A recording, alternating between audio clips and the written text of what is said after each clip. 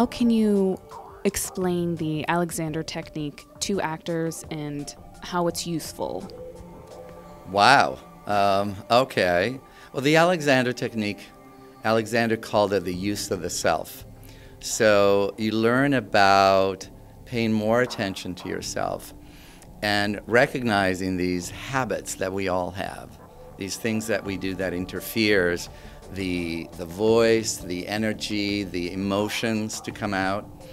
And these habits are daily things. So it's a practice that you have to do every day, which is great because you improve as a human being, you see, by discarding.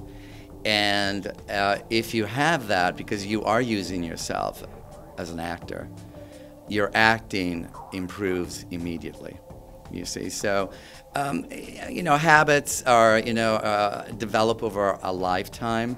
So it does take persistency and consistency to stay with it, but the outcome is huge.